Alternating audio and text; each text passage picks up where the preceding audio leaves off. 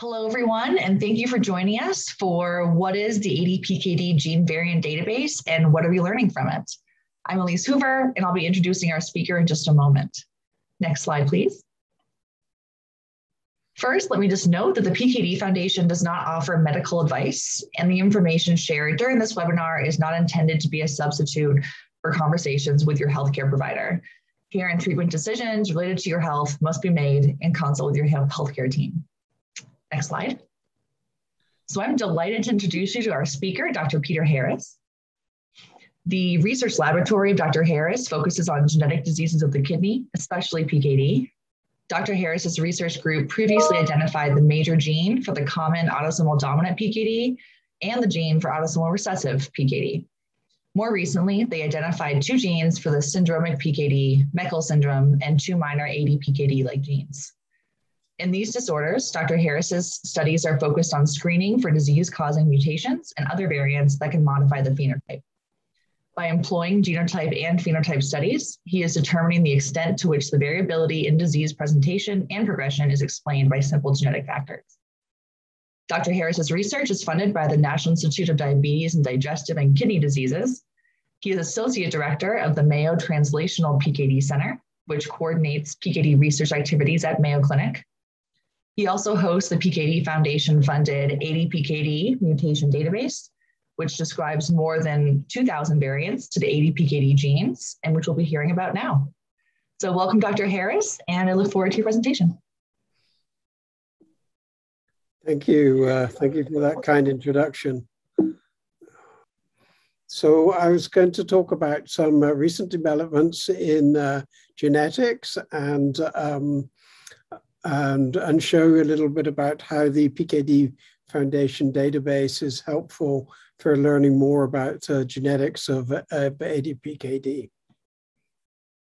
So hopefully today we're going to learn a little bit more about when genetic testing might be helpful in ADPKD, to understanding what genetic test results tell us about the PKD patient cause of the disease and the progression, and learn more about the PKD Foundation-funded ADPKD gene variant database and how it's helping us to understand causes of PKD and prospects for treatment. So just to start, a few basic terms about genetics, and some of these you're probably aware of, a chromosome. So we have 46 chromosomes, 22 of these are non-sex chromosomes or autosomes, where the name autosomal dominant polycystic kidney disease comes from, and then two are sex chromosomes, with males being XY and females being XX. And we have 2 copies of each of these chromosomes, one from the mother and one from the father. The genes are what dictates the proteins that make our body. And we have about 21,500 of these genes decorated on our chromosomes. And DNA is what these chromosomes and the genes are made of. And this is made up of a twisted structure here, as you can see, a double helix, where the actual coding sequences, the thymine, cytosine, guanine are in the middle, and adenine are in the middle of here. And you can see A binds with T and C binds with G. And so it's a coding molecule. This splits in half, and to make another one, we'd make another strand exactly like the other one with these binding pairs. And the genome is all of the DNA that we have on the chromosomes and all of the genes. And we have about 6 billion base pairs of DNA, and each one of these is a single base pair. And this will be about 2 meters long, or 6.5 feet long. So the paradigm we have here is that our genes are encoded in our DNA. They're turned into messenger RNA, and we've heard a lot about messenger RNA recently from messenger RNA vaccines, where the messenger RNA is injected as part of the vaccine and makes the protein. In our case, the PKD protein we're interested In the vaccine case, then the spike protein on the outside of that's on the outside of the vaccine, on the outside of the virus. So let's talk a little bit about genes. This is a typical structure for a gene here. It's about 27,000 of these base pairs. It's made up of pieces that code for a protein in the end and are incorporated into the messenger RNA, and pieces that are taken out, these intronic regions. So somewhat set up in a fairly complicated way in our genomes. And so we're interested in variants that occur, especially within these coding regions and these borders between the coding and the intronic regions, as these are the ones that often cause genetic diseases. So if we think about the cause of genetic disease and a bit more genetic background, we have 2 copies of each chromosome and each gene in our genome, one inherited from our father and one from our mother. The DNA is copied when cells divide, or they're transcribed to make the protein via the messenger RNA. And this is usually when the mistakes happen that can lead to the disease. However, most of the mistakes happen. A lot of them are corrected. There's a lot of systems for correcting, and a lot of them are non-consequential. They're called polymorphisms. So these spelling mistakes are allowed. However, sometimes a pathogenic variant, a misspelling occurs that can cause disease like ADPKD. So by sequencing these coding parts of the genome, we can try to work out what the cause of the ADPKD is in any particular patient. These days, we use a method called next generation sequencing and either whole exome or targeted panels to do this sequencing.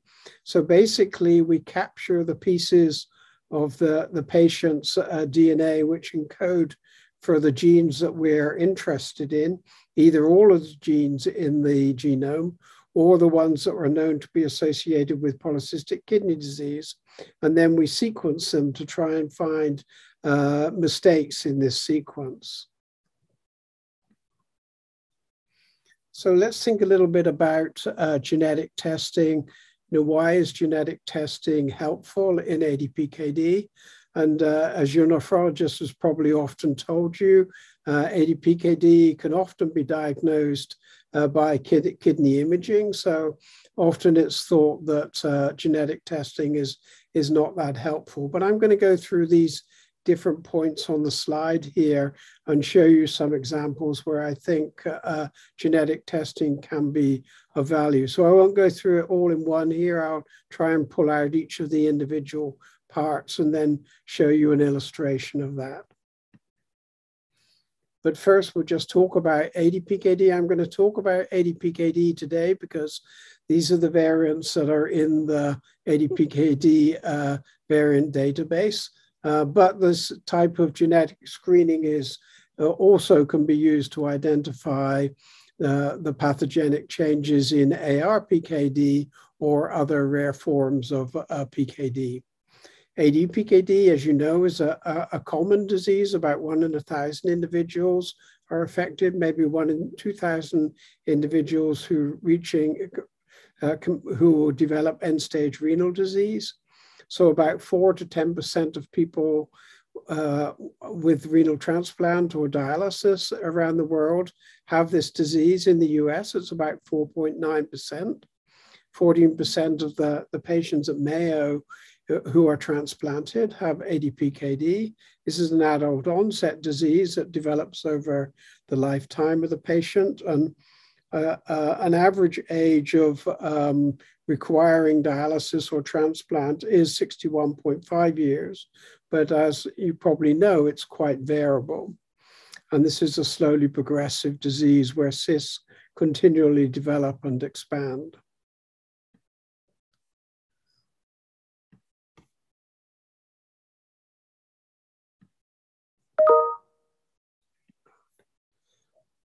So why do we call it a dominant polycystic kidney disease? We call it dominant because a single change, and it's shown in blue here, and in this case it's coming from the father who has ADPKD, is then inherited to the son here and the daughter, and just the inheritance of this one copy of the gene is sufficient to cause polycystic kidney disease.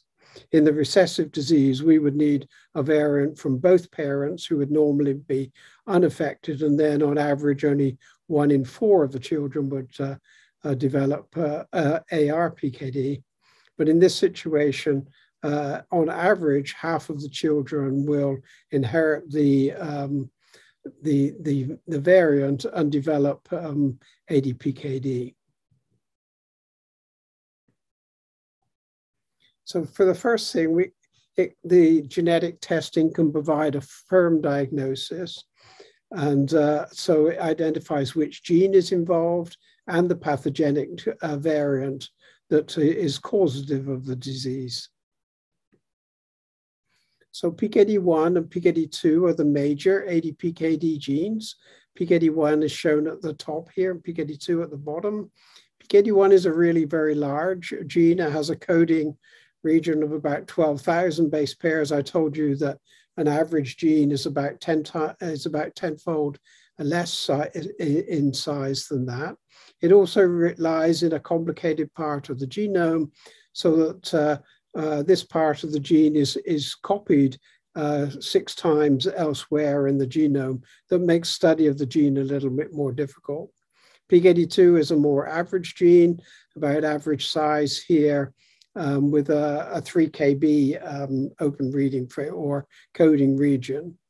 PKD1 accounts for about 78% of ADPKD, PKD2 about 15%. And of the 7%, there are ones where we haven't found the variant. Another gene is involved, or there may be other genetic complexity. And I'll go into some details of some of these cases. These genes then encode proteins, the polycystin-1 protein shown here, and the polycystin-2 proteins. These 2 proteins form a complex, which is thought to be involved with calcium transport. And the site of these proteins is thought to be on the primary cilium. So this is a little extension or a little antenna that we find sticking out of most cells in the body, and has important signaling functions, which we think the polycystins are involved in. So I mentioned that there are some other rare causes of ADPKD, and here's a few examples of these. GANAB, where we have just a few cysts in the kidney, usually, although liver cysts are quite common in this particular cause of ADPKD. DNA JB11, in this case, the kidneys usually stay quite small and the cysts are quite small, but patients tend to have require dialysis or transplantation at an older age, something similar to PKD2. ALG8 is also mainly a fairly mild form of PKD, but it seems that some patients do require transplant or dialysis. And ALG8, which is only in published literature has been associated with polycystic liver disease, we think can also cause polycystic kidney disease, but again, usually fairly mild. And probably these loci altogether account for 1 or 2% of other cases not accounted for by PKD1 or PKD2.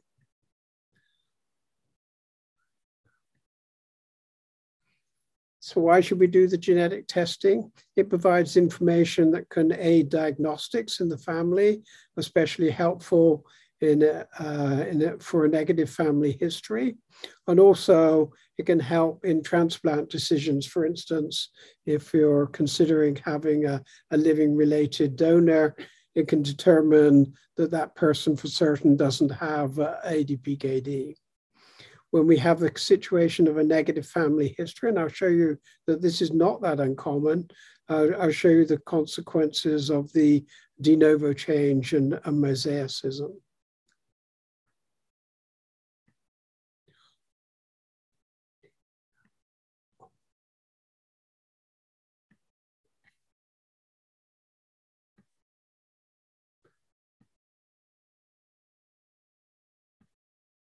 So this is a pedigree of a family. So this is the mother and the father. These are the children.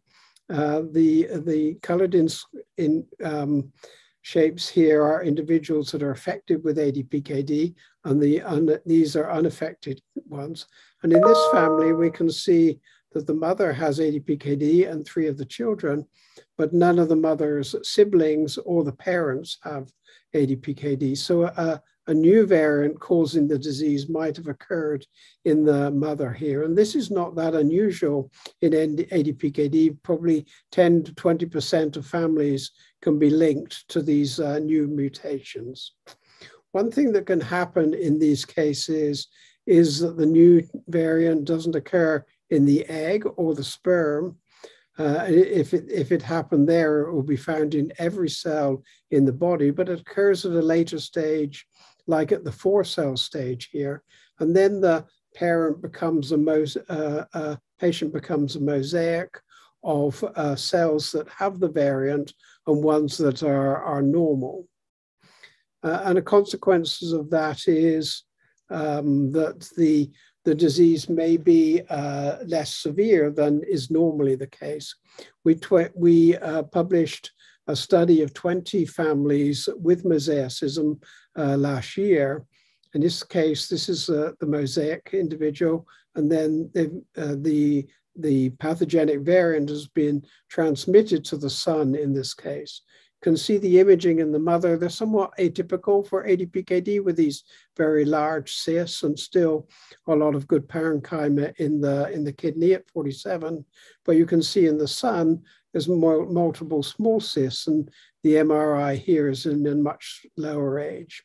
If we do the sequencing by next generation sequencing, we can see that only 17% of the reads have this variant, whereas 50% are found in the son where the variant is fully penetrant. So in this case, where only some of the cells have the variant in the kidney, we can have this milder presentation of the disease.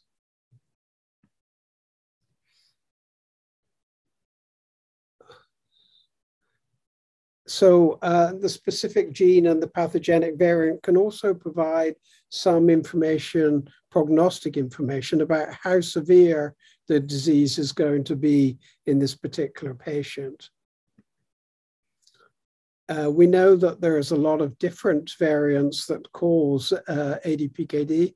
This is just an image of the PKD1 gene here, the messenger RNA and the gene itself.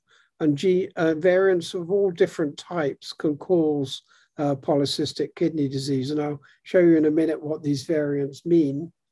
No single change accounts for more than 2% of families. So we don't have a common variant that's causing polycystic kidney disease pretty much in any population. And in the database, we have over 1,650 variants to PKD1 that we think are pathogenic.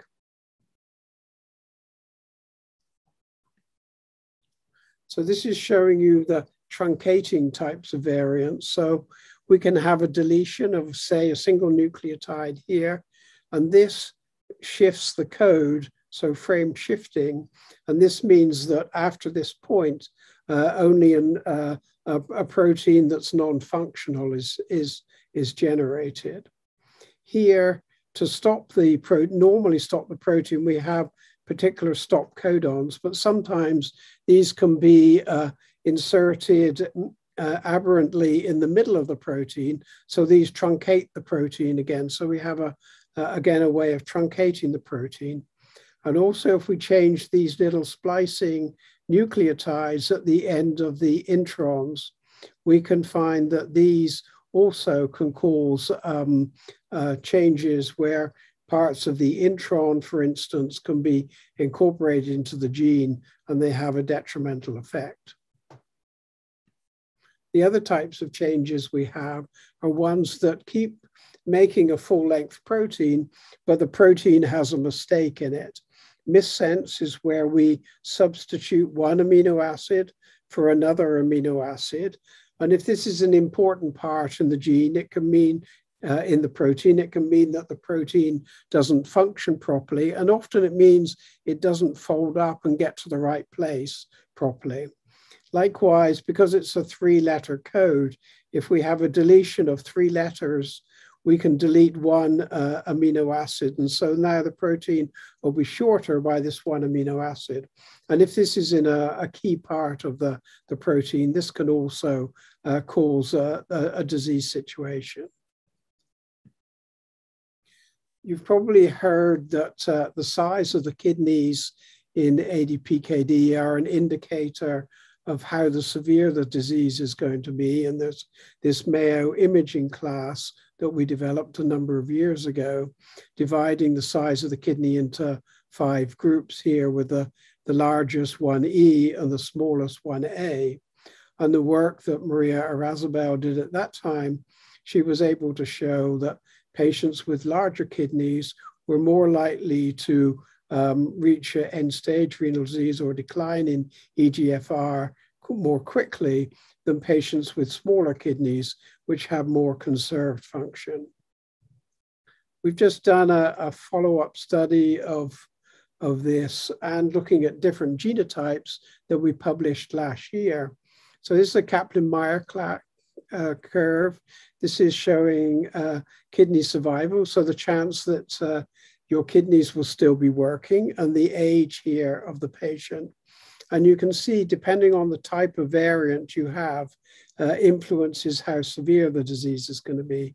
If it's a truncating mutation to PKD1, you can see that patients have declining or require dialysis and transplant at an earlier age, so 55.3 years on average. Whereas pre-KD2 patients over here, the average age of renal failure is 74 years. And non-truncating changes, these are the missense substitutions. We divided these into 2 groups, which are in the middle of between the truncating PKD1 and PKD2. And if we look at the imaging classes, we can also see that that's predictive of how quickly the patient will require dialysis or transplantation. For the very largest kidneys, you can see the average age at renal failure is 45, whereas for the smallest kidneys, 1A, few patients reach renal failure. And you can see that the other groups fit in between those. We can also see that this genetic information and imaging information can give an idea of how the decline in kidney function is going to occur. If we have truncating mutations, we can see that there's a decline in kidney function that's measurable from quite early on and is fairly linear. But if we look at situations where we have a milder phenotype, we can see that the renal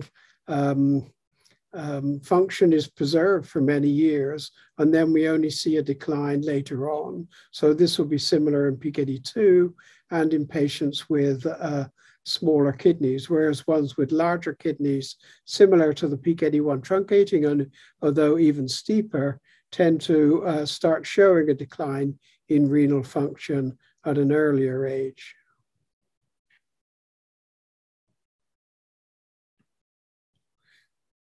So one other thing about genetic testing is it enables us to identify situations where we have something different from the normal monoallelic inheritance, where we just have one variant, the dominant disease I showed you early on. And in this case, we have a complicated situation where individuals in the family only develop ADPKD if they have 2 copies of the variant. So they're, in this case, homozygous or biallelic. This is in this family, there was consanguinity, so they were first cousins. And we can see that the patients with the 2 variants have large kidneys or reached renal failure, whereas one that only had one of these variants did occasionally develop cysts, but not enough to develop renal failure. And this is showing you that this is a conserved position within the protein. Rarely in ADPKD, we can get a very severe disease similar to the infantile disease that we see in the recessive form of polycystic kidney disease. And one way we can get this is if a normal variant, a normal truncating variant, as we see here, which is transmitted with the disease in the other members of the family, is joined by another variant, in this case, the same one I showed you in the last family, this hypomorphic variant. And the combination of these can make a very severe form of the disease that can even be recognized in utero. So these unusual presentations are important to get to the bottom of, and doing genetic testing is a way of finding out what the cause of this severe disease is.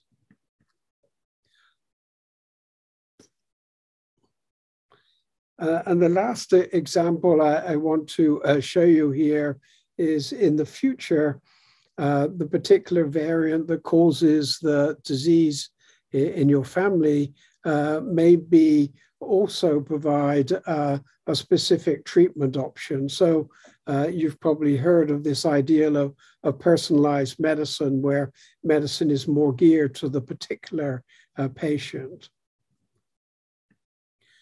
One thing that we've been doing to evaluate variants is to be using an in vitro assay system. So in this case, we take cells from a kidney. We can grow these cells. Then we introduce into the kidneys the PKD1 and the PKD2 gene with tags on them so that we can follow them. We then use a flow cytometer to look at the expression of the PKD1 and PKD2 proteins within the cell. And we find that only cells that have PKD1 and PKD2 together express properly and express on the surface of the cell. And we can put variants into PKD1 and PKD2, and then we can see how does this influence this surface localization of the protein. And over here is a graph of these results. These are a number of different variants. This here is the normal gene. So we're seeing 100% of surface localization. But over here, we can see that we're getting very little surface localization. And these are mainly missense changes. So these are changes in the protein, non-truncating changes, but ones we think influence the way the protein folds up and traffics. At this end, we can see that we have much milder variants. So these variants are not likely to be disease-causing or not likely to be fully penetrant, so will result in milder disease. Another thing we can do here is to do this experiment at a different temperature, or a lower temperature. And we can find that some of these variants then, the surface localization is recovered. And this is showing us that, they're folding variants, and under the right conditions, we may be able to make them fold better, which might be a future treatment option. In cystic fibrosis, these types of variant-specific or allele-specific treatments are now being used in the clinic quite successfully. And there's a number of different types of these treatments associated with particular variants. One is suitable for nonsense mutations. These are the truncating mutations that put in the premature stop codon. These account for about a quarter of PKD1 patients. And we can use read-through drugs here, which then insert an amino acid in this position and allow the protein to continue on. So these are still in experimental stages, and not being used that much for therapy right now, but they are potentially a therapy that may be helpful for generating full-length protein, even if there's this truncating mutation.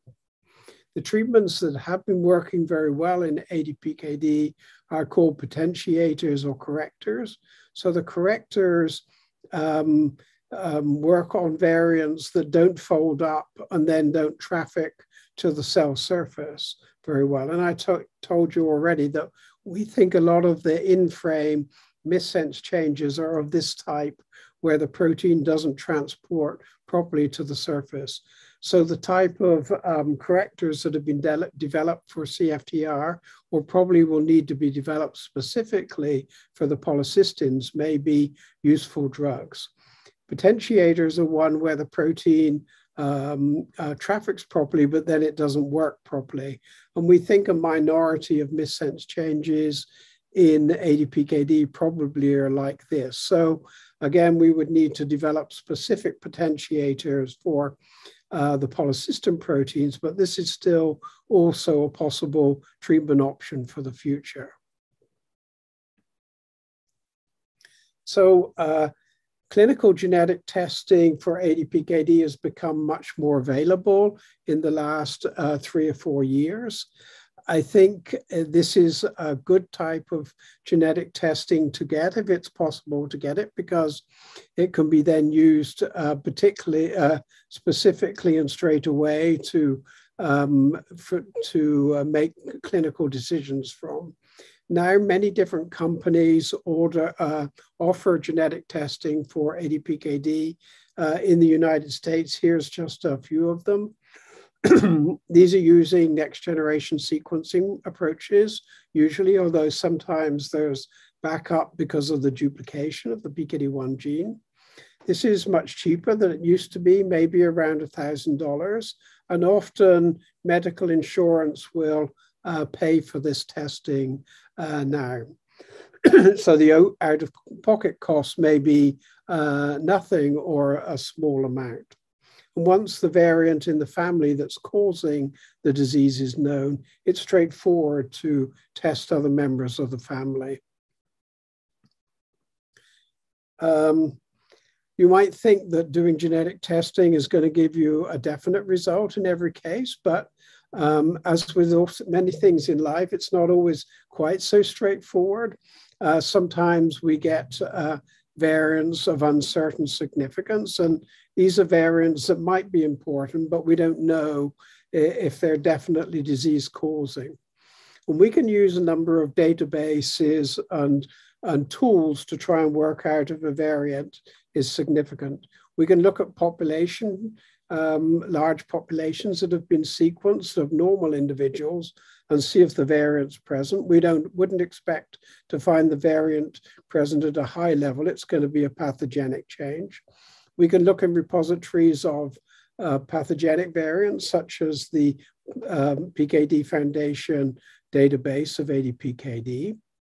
We can use these prediction tools to see if a substitution, for instance, is likely to be pathogenic, and likewise for variants that we think may be ultra-splicing. We can look for larger deletions or insertions. And now there's guidelines for how we should assess these tools and what group that we should finally put these variants in. And then these are reviewed by a group of experts before the report is made to the patient. We published an editorial in Kidney International recently outlining the system we have at Mayo for doing clinical testing, where the patient is counseled before the testing about the negative as well as positive aspects of genetic testing. The testing is ordered, the results are obtained, they're evaluated by the genomic experts. We have a meeting with all of these different people. Then we decide how this variant is going to be reported, and it's reported back with, again, counseling for the patient. And then we can determine whether testing other family members may be of use. And if the situation is not fully resolved, maybe more further follow-up research would be helpful. This is a summary of the database or the version that we're updating right now. Over 3,000 variants in this database, 2,900 odd to PKD1, 353 to PKD2. The likely pathogenic changes, over 1,900 overall. As I mentioned before, 1,650 to PKD1, about 250 to PKD2. In the database, we try to score these variants to determine whether we think they're pathogenic and then put them in these pathogenic groups, as I just showed you. So we're actually developing a new version of the database right now. The old version was not really compatible with industry standards for safety, and so we've had to re-engineer the database. And this is the front page of the database. And this is the type of information we get in the database. So it's just a listing of information of each of the variants that have been described in ADPKD, whether they're the type of change, whether they're truncating or non-truncating, and the specific change, whether we think they're pathogenic or benign or lightly pathogenic, and in some cases VUSs. And then more information about where they've been published. We have a back page, the database here, which shows more information about the variant here. And in this particular variant has been classed as one of these variants of uncertain significance. And there's some comment here about this particular variant. We're further updating the database and adding some new information into the database. And we can show you here, this is the variant we were considered as a variant of uncertain significance. One thing that we're trying to do is put in data about how commonly this variant is found in this population of normal individuals here. And then also trying to determine whether it might be a fully penetrant variant. You can see on the back page, we've added additional information about where in the genome the variant is. And this is helpful for researchers to take information out of their whole exome sequence, for instance, and determine where it is exactly. We can also, and we're also adding this data from Nomad, as I mentioned.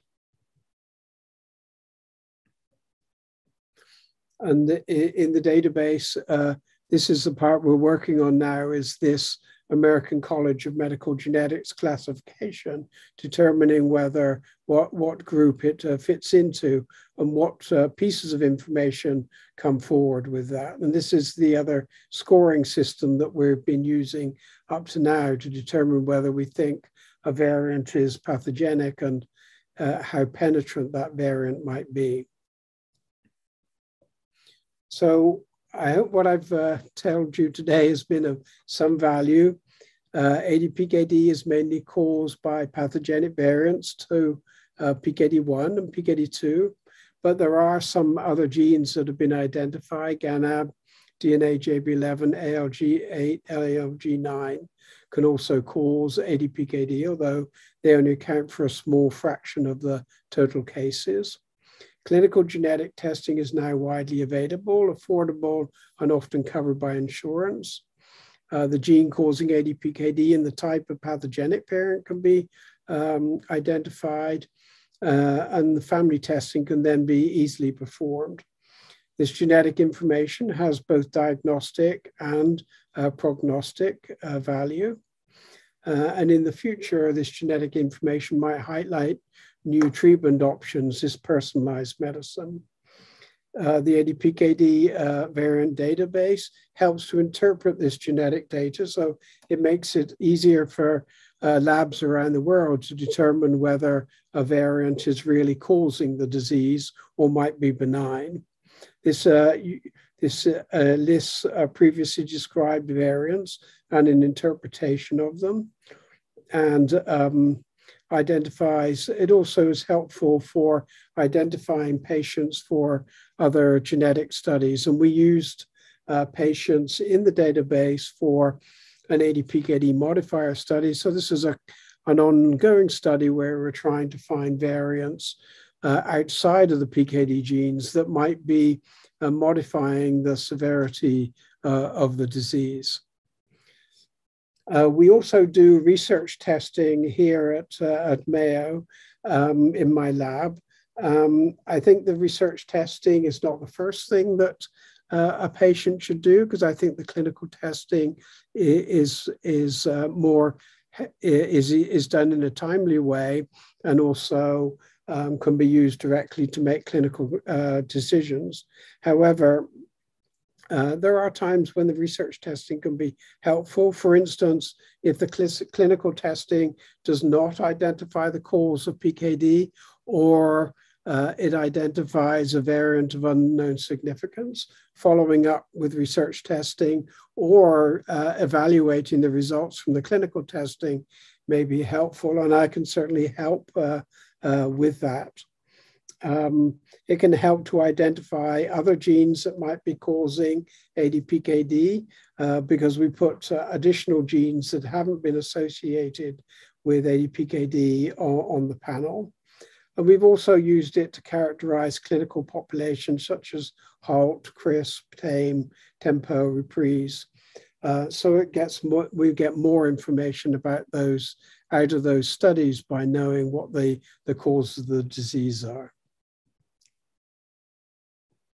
So I just wanted to acknowledge the people that helped to build and update and evaluate the variants in the database. So Sarah Seenham, Holly Denzer, and then Cynthia Seaman.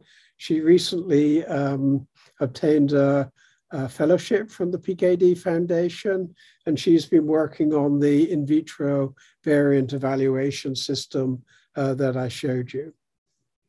So thank you for listening to me today, and I hope you can send me questions if you have questions, and I'll be happy to answer them. And if you have queries about particular variants or are interested in research testing, we'd also be happy to hear from you. Great. Thank you, Dr. Harris. Also, for anyone who attended our PKD Con in June, we did feature Dr. Steven in one of our research sessions, so check it out. Like Dr. Harris said, if you have any questions, please feel free to submit them to research@pkdcure.org. And on behalf of everyone at the Foundation, thank you so much for joining us, and have a great day. Thanks, everyone.